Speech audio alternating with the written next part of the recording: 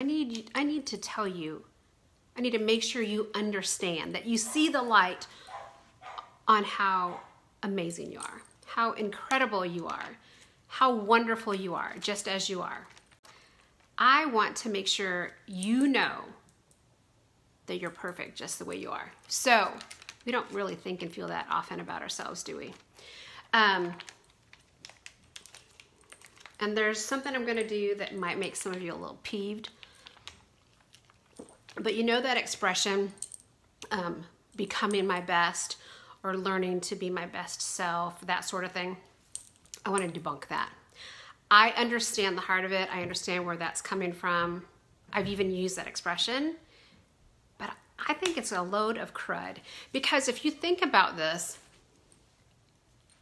it means that you're not good enough. There's always more to do.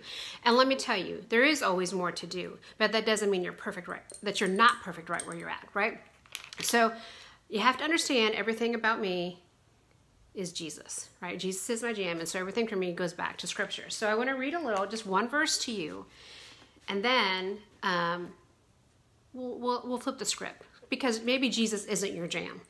But so I'm going to read a verse, and then we'll just talk about it without Jesus in the picture. Is that okay? Philippians 1:6.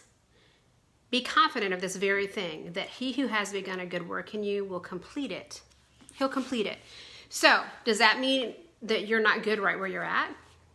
No, it just means you haven't finished the full journey. So that's where they get that whole becoming my best self, bringing my best self, yada, yada, yada. But let's think about then the apple seed.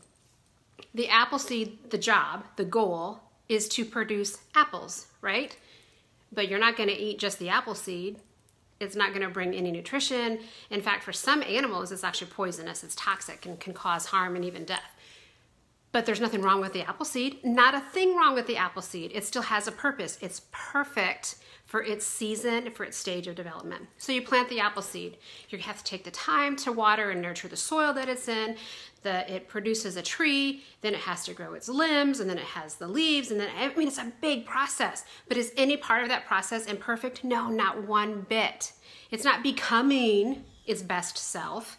It is its best self in the stage of development that it's in. Same thing with you. And so I just hate that expression. I've grown to really hate that expression, like becoming my best self, working at making my best self. No, I'm already my best self. I'm already perfect right here, right now, the way I am. You're already perfect right here, right now, the way you are. For this season in your life, for this stage in your development, you are perfect. You may not have yet produced the apples, right? But you're on your way. The worst thing you can do is stunt your growth by trying to get ahead of the process. You have to let each season take its place. So the next time you hear someone say, oh, we're gonna show you how to become your better self or your best self, you're already your best self. Remember that. You're incredible.